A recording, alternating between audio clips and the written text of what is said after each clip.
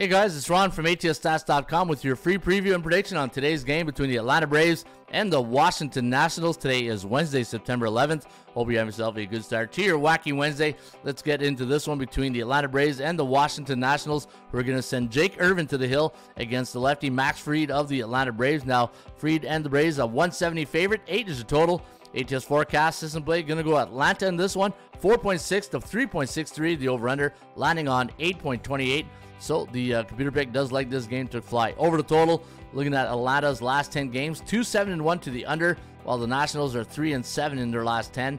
I had minus 172 as my line here, and the bookmaker right there with me at 170. So fair market value if you do like the Atlanta Braves. 50% chance of winning compared to 34.9 for Washington. And speaking of last night's game, this is what I call the old woodshed game, where Atlanta took them behind the woodshed and beat them 12-0 was the final. And looking at the side edges, I got 3 to Atlanta, only 1 for the Washington Nationals. But what surprises me after a woodshed game like last night, only 3 edges today.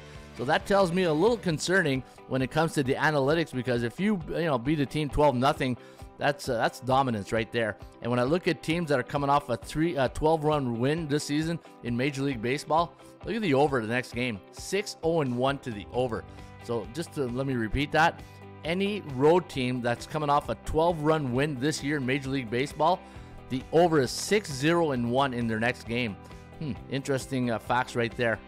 All right, yeah, I'll buy one. I'll buy it. I'll go over the total today between the Atlanta Braves and the Washington Nationals, and let's go cash that ticket. Let's cash it.